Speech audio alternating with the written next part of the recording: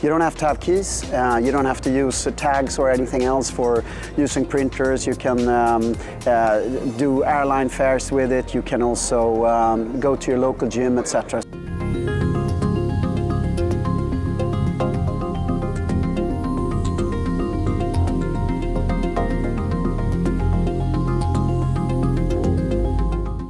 I want to be a part of the future.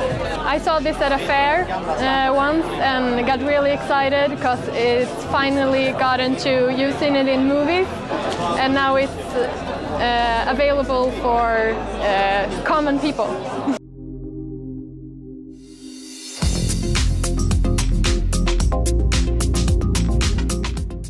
People ask me, are you chipped? And I say yes, why not? And they all get excited about privacy issues. I like to try new things and just see it as more of an enabler and what that will bring into the future.